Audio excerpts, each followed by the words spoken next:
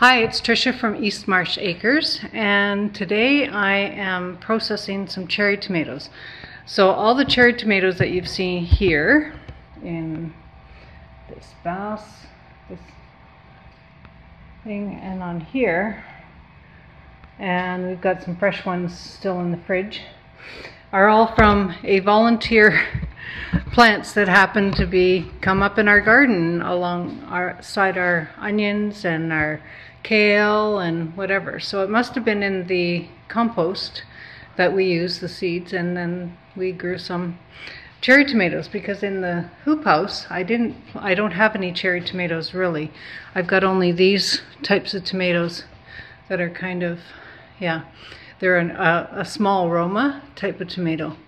And anyways, we got tons of them. I'm glad for them. And so I'm going to preserve them today in jars in olive oil for the fridge. So the first thing that I have to do is I'm going to put, so these have been all washed and all the stems taken off. And I'm just going to put them on a big baking sheet. Hopefully they're only about a layer on here. Yeah, it looks like it's working out perfectly with just one layer here. Get them as much as possible on one layer. So all the ones that kind of had damage to them I didn't use, because I don't want to have them being preserved that way. And okay, so there's some more that are not quite one layer. Good, all one layer now. So let me see where I can put you so you can see what I do next. I can edit. Yeah. Sort of things. So for the roasting, I'm going to,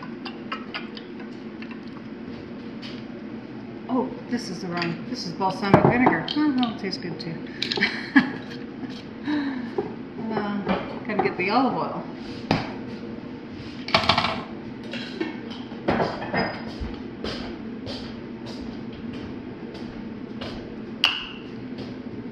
Anyways.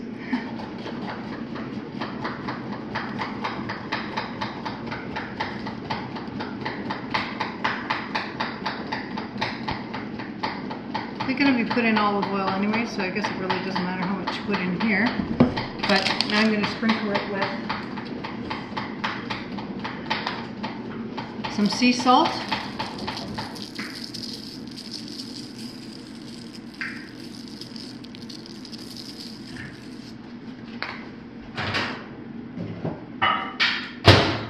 And some pepper.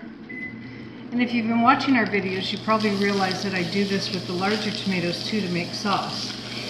However, I'm not going to, obviously, I'm not going to put them in, you know, in a food processor or the immersion blender to make sauce. So I'm just going to leave them as whole as they can be after roasting. So I'm going to put them in the oven, and they go in the oven for 20 minutes or until the skin breaks. So I'll probably check them at 15 minutes.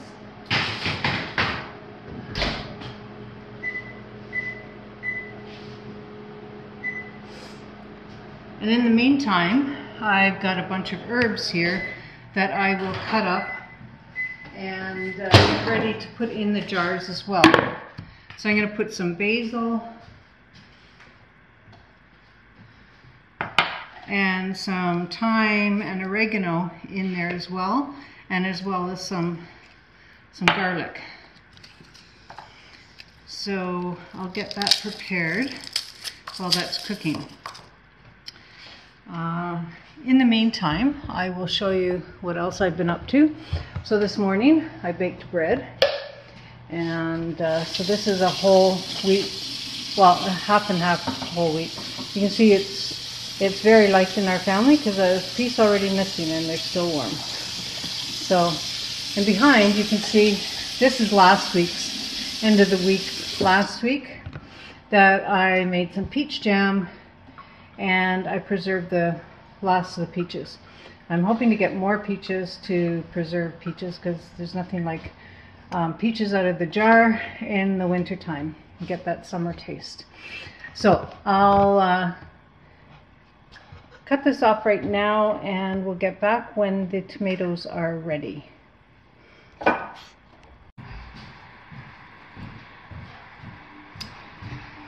Hey there. Okay, I'm back. The tomatoes have been roasted. So, and I've got all my herbs all cut and washed and ready to go. So the first thing I'm going to do then, I'm going to kind of do this in layers.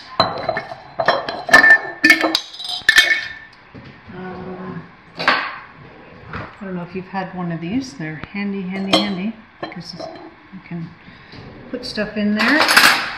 So when they've roasted, so this was for 20 minutes and they just started cracking. So that's how you want them, so you know that they're done. So I'm just going to start popping some in there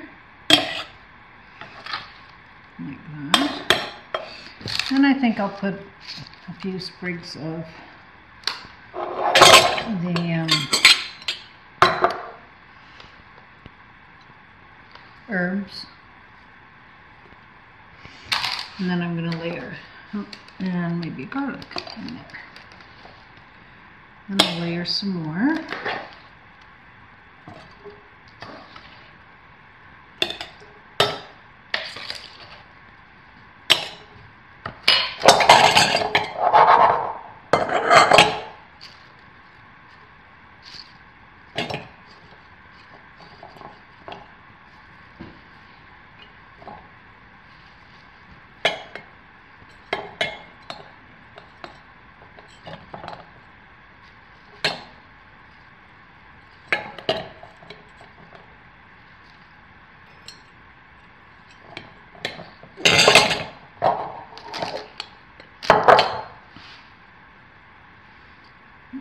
Garlic or two. There we go.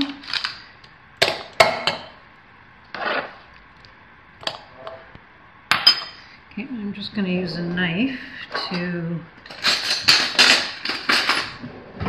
kind of just make room and put them down in there. Just along the sides, it kind of just makes a little bit of room for them. As you can see, I can add some more.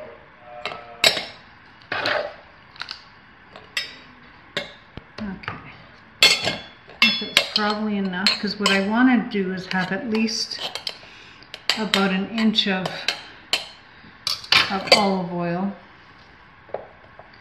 on top. So I'm going to take my olive oil and I'm going to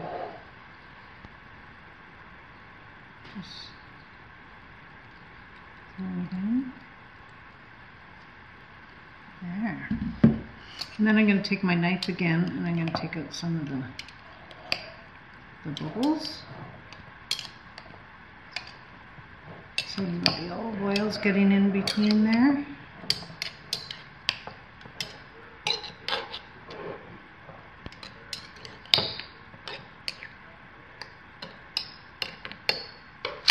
I'm just going to pop a little bit more on top. Now since this is canned, not going to be like canned. I don't have to worry about headspace and whatever. So that looks pretty nice, and that'll stay in my fridge for however long, and I can just use it to pop some in there. So let's start again.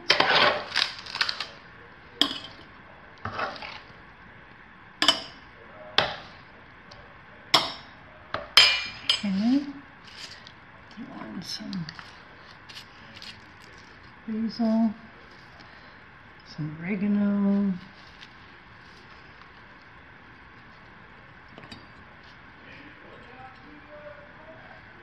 more of that, garlic or two,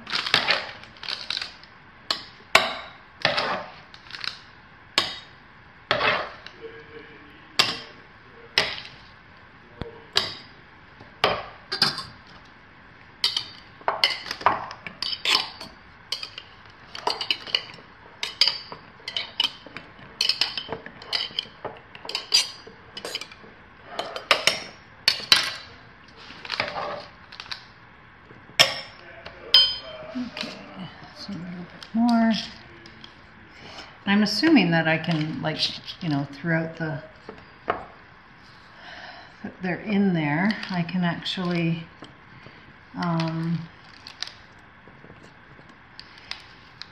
take some of the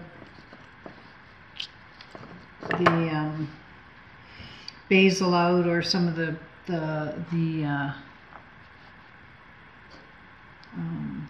things, and use them if I need them. So, okay, maybe I was a little bit too generous there.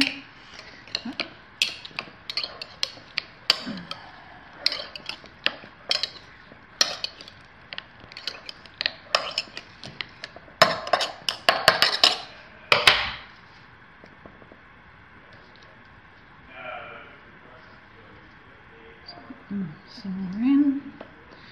I think that's good. And I'll put the olive oil in. Again, just get some of the bubbles out.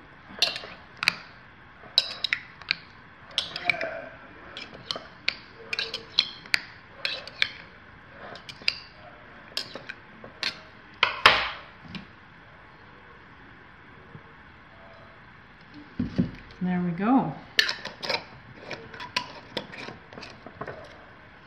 There's another one. It looks like I can probably do one more. So let me put another jar.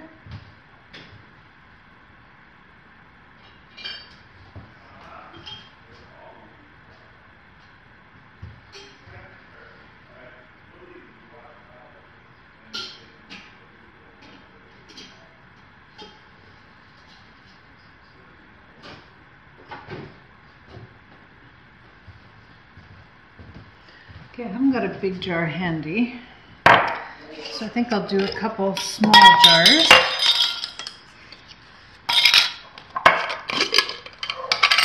And I think that'll be good. Oops.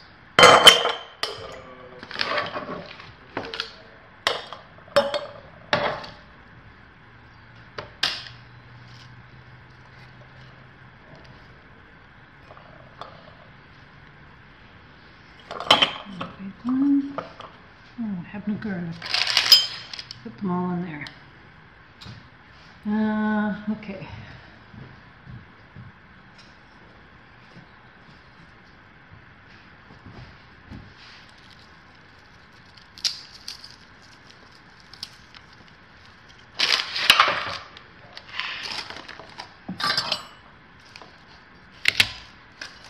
Let's get some more garlic here.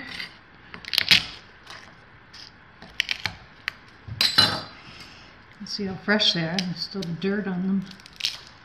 But as soon as I peel them, they'll be fine.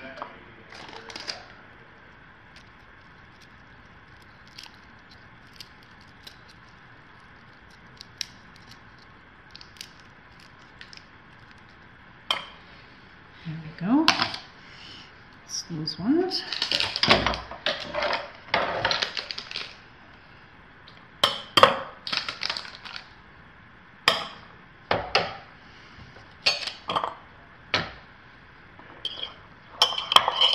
Might even make a nice little gift for someone.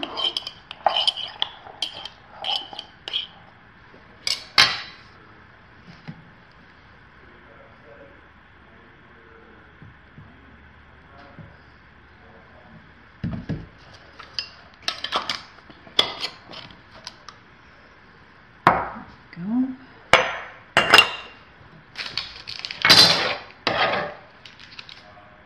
This might not fill up all the way, but then you just have to make sure that it's covered with the olive oil.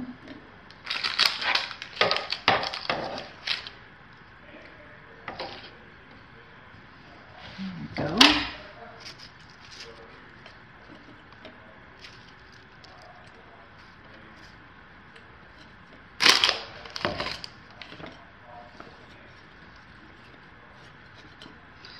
And a couple pieces of garlic here.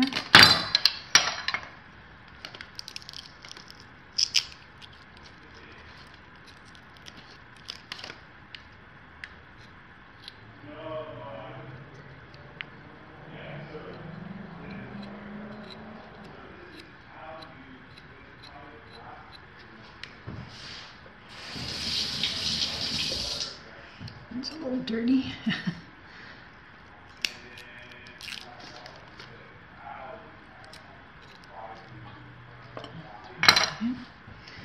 Okay.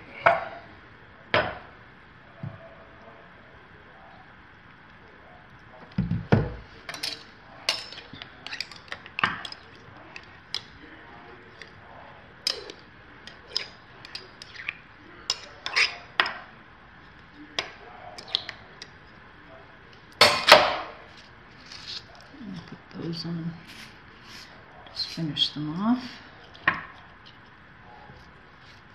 I can always grab it then, I guess, when I want to make.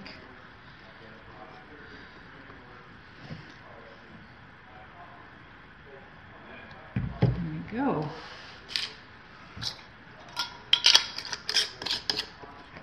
Doesn't that look nice? There we go. So that should take care of our cherry tomatoes, which we may get frost tonight, so I might have to go out and pick up the rest today. So anyways, thanks for watching again. Hope you found this helpful of ways to use your cherry tomatoes if you've got an abundance. And yeah, I like to use what I can and save what I can for the winter. So talk to you later. Take care.